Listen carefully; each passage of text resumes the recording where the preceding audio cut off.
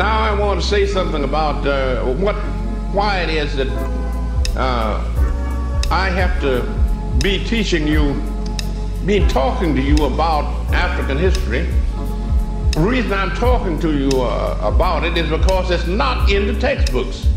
And it's not in the textbooks because we don't write textbooks. We have other people write the textbooks and they put that propaganda in there, and we are supposed to swallow it. Now we are told that after the Greeks were taken over by the Romans and that civilization decayed, and then the Roman civilization went down after the fall of Rome, and you had a 500-year dark age. We were told that Christianity re-civilized Europe and produced modern civilization. And we know, if we read the literature, that these white Christians of Europe are the dumbest people that ever lived. They said that the earth was flat like a pancake out in the vastness of space, with the sun and the moon and all the stars going around it. The ancient Egyptians in the Pyramid Age 6,000 years ago knew that the world was round. They knew that it went around the sun in 365 and 1/4 days. And their astronomers measured the earth, and they knew what the polar diameter was. They knew what the equatorial diameter was. They measured the circumference of the earth, and they calculated it so accurately until modern astronomers said their error was only 1 yard.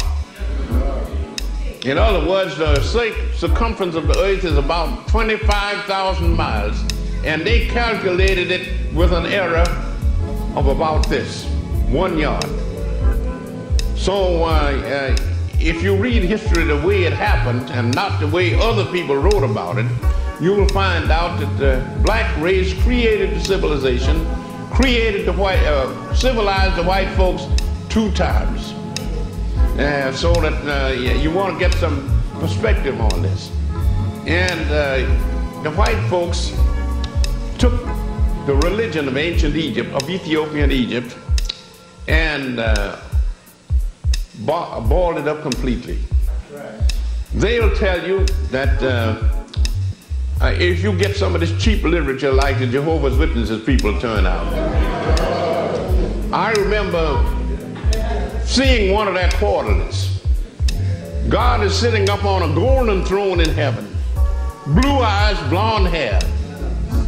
Next to him is Jesus Christ, also with blue eyes and blonde hair. On the other side is the Holy Ghost, also white, and a bunch of angels in the background white. And a bunch of people kneeling on the ground worshiping this God, black and white. Underneath is hell with the devil black and all the imps black. So it looks as though since white people are not admitted into the Christian heaven, then we all going to wind up in hell. But I told my students they had nothing to worry about, because the only unpleasant thing about hell was the heat. It's too hot down there. But since if you go there, you're going to stay a long time. And if you stay long enough, you get used to the heat, so that then it won't bother you anymore.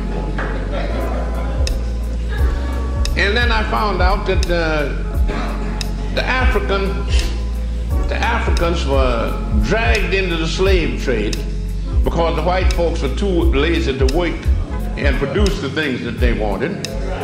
And they dragged us into slavery, converted us to their particular brand of Christianity. And the African had a much better religion over in Africa. That's what I call Christianity before Christ. He had a much better religion. The Christians tell you that there's a God sitting up on a throne in some place called heaven, who created the whole universe, and he created the human race. And they turned out to be such a worthless bunch of people, and they had to have a flood drown out most of them to give the race a new start. And then this new bunch of people went to pot, and finally had to send his only son down to be crucified to save these people. And that's what they call the Christian scheme of salvation. Now the Africans had a religion which was much better. In ancient Egypt, if you will see a copy of my new book called Christianity Before Christ, and there's a long section in there on the mysteries of Egypt. Those are the religious rites of the ancient Egyptians. And you will find out that these people, in other words, there are two types of religion in the world. Supernatural religions or theistic religions, and then you have natural religions or atheistic religions. A lot of people have an idea that if a man is an atheist, that is, if he doesn't believe in a personal God, he's an irreligious person. That's not true. The Africans had an atheistic type of religion, and they were deeply religious people because they believed in that man not only has a body, but he also has a mind, soul, or spirit. And they took the position, for instance, if you went to a temple in ancient Egypt and told the priest that you wanted Horus, the Egyptian Christ, to save your soul, he would tell you not to waste his time. That Horus, Osiris, Isis, or nobody else is going to save your soul except you.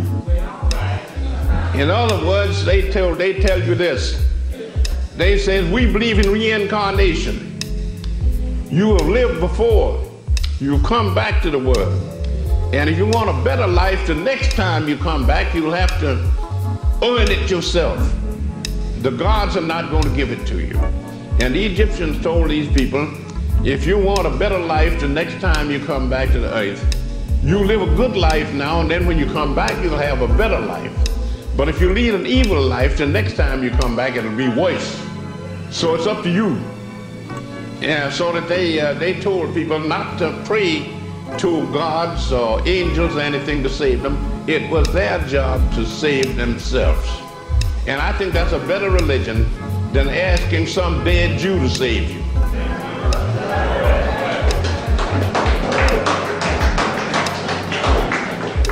Now, these people, they believed in spiritualism and they believed in theosophy. And the whole world, all the religions of the world can be traced back to this African source. And Christians say their religion is true, but paganism is false. And as I've told some preachers, Christianity was stolen from the pagans. So if paganism is false, so is Christianity.